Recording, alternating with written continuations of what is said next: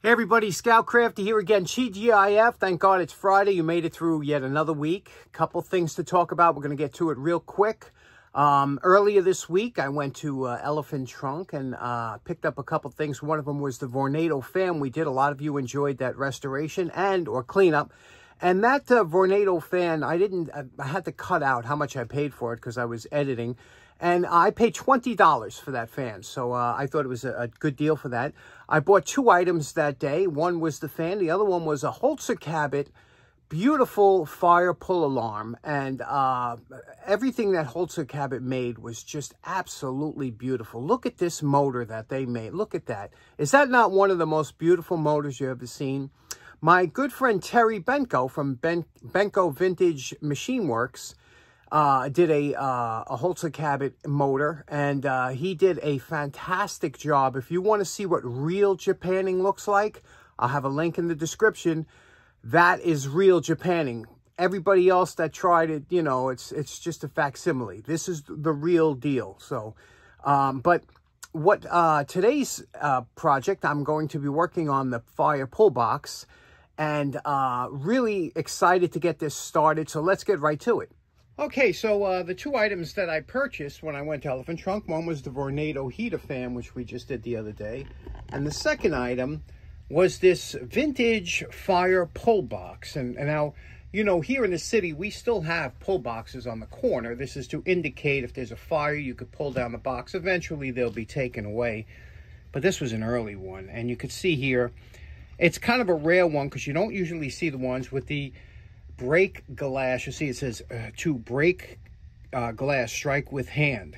What happened was there was a little, small piece of glass in here, okay? And if you wanted to open this, if there was a fire, you would hit that down.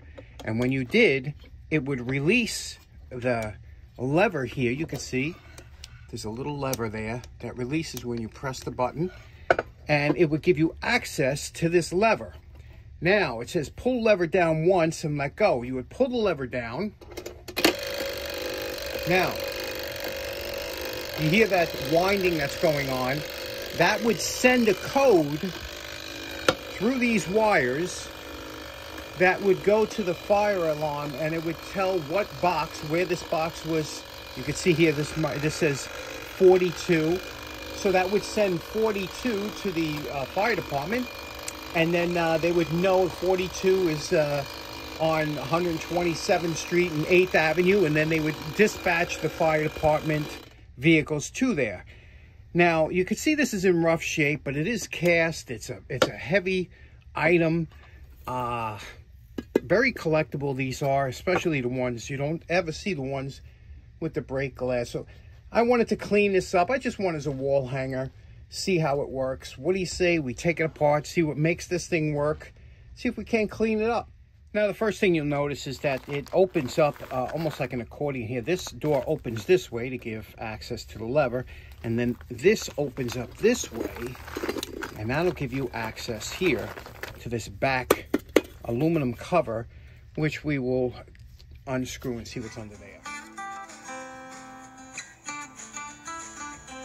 Now, here's what I was telling you. Here's that clockwork mechanism. How interesting is this? First of all, let's take a look at what happens here. Now, there are 4 leads here. Probably a low current, direct current would come in. And when this is activated, it would close the switch, which would put the current here. And then, remember I said this box was 42. This little cog here will push this over here until it says 42, and I'll show you when we pull the handle down. I'll do it from the back here.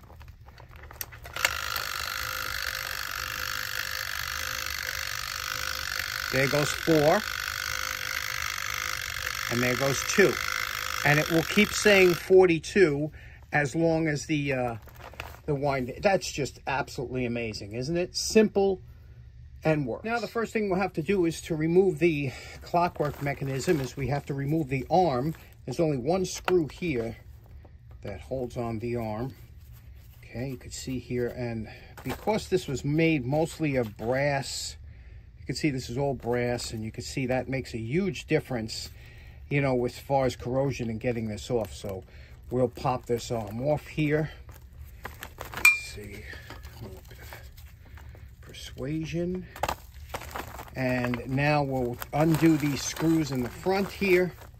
There are only 3 screws, 1, 2, and 3. They're on standoffs that hold this piece on there. And then once we take this apart, then we can work on the castings.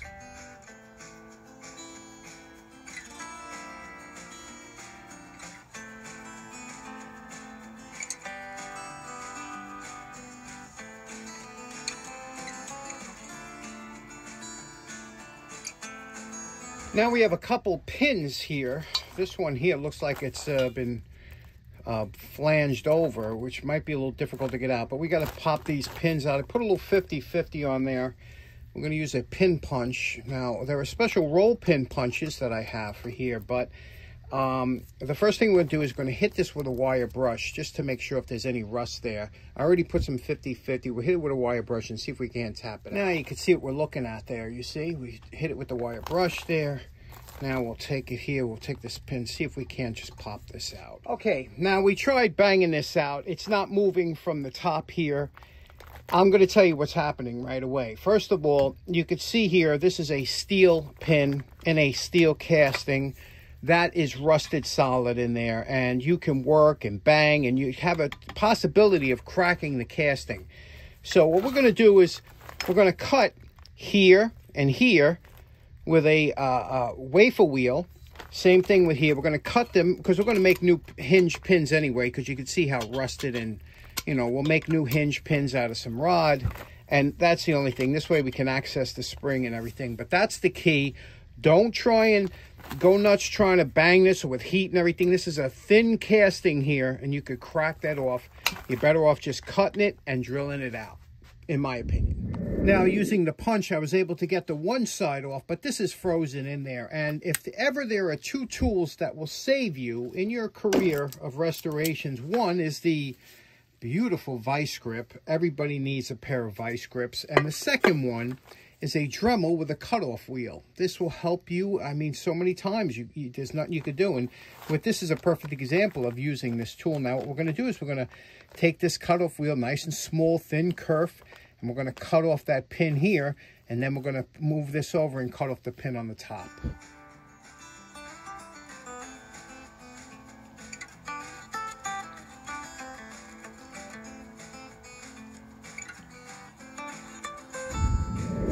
Now that took a total of 30 seconds. Now, you could see here that if I take a pair of pliers here and try and move that this is in there solid. I can't even turn this. So you could see how rusted those 2 pieces are in there. You never would have punched them out without possibly cracking the casting on this side. The other side, we were lucky. It did turn. Once you could turn the whole pin, you know that it will slide out. Now, if you've been doing any kind of restorations for a while, you're always going to come across problems that in the beginning were huge obstacles, but then after you've done it once or twice, it becomes, you know, kind of a nice challenge, an enjoyable challenge. I'll give you an example here. This piece here, this break glass little door, was riveted. They had, I guess this was a tubular part here that when it passed through here, you could see where it passed through, then they would pound the tubes out. Now, I can't paint around this. I had to take this off, so I had to drill off the top parts of that so it comes off. Now, I could drill and tap this and put screws in. That'll hold that on there, brass screws. But you can see what we're dealing with. If worse came to worse, I can always make this part. That's the beauty of having a lathe, another reason why you need one. But there we go. We have that piece. Another little dilemma we had was this tag, number 42, which corresponds to the box here. This tag was peened on like this. There's 2 little copper nails there that you could see that they just get in here. Now, there's just 2 little holes, and they have different tags for different models. Now, I had to, that's a very small hole. I had no punch that small. But what I always do is I always save my broken punches. This one here was broken. I have it in a bin, you know, broken. And I reground it to a temporarily sharp tip that I was able to get in there and just get it to move a little bit. And then I just ground down a nail to get it to punch out even more. So that's how I was able to get that out without destroying it. So little things like this, sometimes you have to make a tool, but that's all the fun of it. Now, you see we have the castings down. These are beautiful castings. Now what we're going to have to do is we're just going to, you know, clean them up. Same here. And the next thing we have to do, this little here, this is the aluminum housing that covers the clockwork mechanism, and you can see it's pounded out here, and that's an easy fix. Let me show you how we fix that. To pop this out here, again, you can see it was dented in here. The best way to do it here, you take a block of scrap wood you have, round off the edges. Everybody usually has an extra block of wood. Round off the edges with the belt sander or something. Then just take an old towel, put it inside here, and we're going to hammer it with the soft blow hammer and knock out that dent. Okay? Don't try and bang too many times. Look at what you did. Now we have to go over to here. We'll bang that out. Okay? And you'll see you work your way around. We have to hit that corner there. Okay? Corner there. And slowly but surely, you'll work out this dent. Okay? Using this softened block and a towel, and eventually you'll work this out that this is flat on the bottom.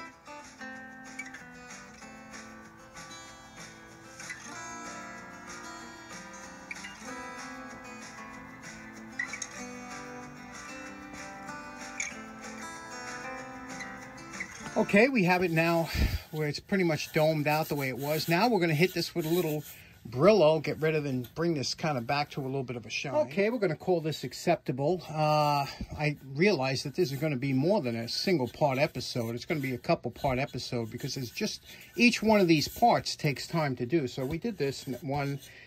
We got to work on this here. This is that little release. I believe there was a piece of glass there that when you did break it by pushing that little thing down, that this would pop open, and that's how you open the door. Let's clean this up.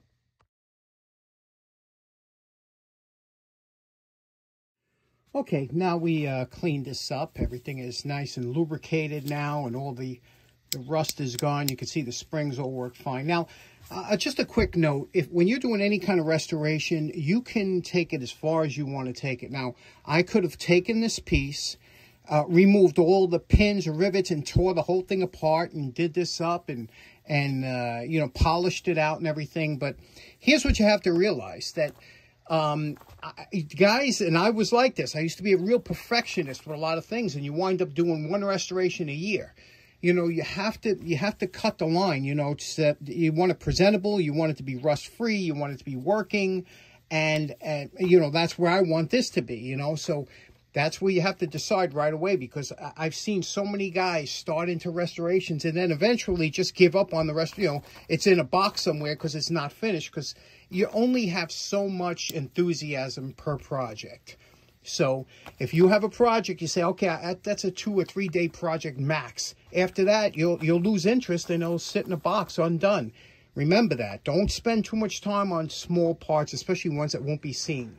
Now, I scraped and wire brushed any loose paint off. Then I washed all the parts with Comet, prepped them for paint. Then I used some Rust-Oleum rusty metal primer. Goes on very thick. Covered all the parts with rusty metal primer. Now they'll sit on the furnace until tomorrow, where they'll be ready for a top coat of our finished color. Okay, so in closing, it's like I said, it's going to be a two-parter because there's just too much to get done in one day. So we'll see you again on Monday. I hope you have a great Easter for those celebrating Easter, and I hope you have a great weekend. Take care now. Bye-bye.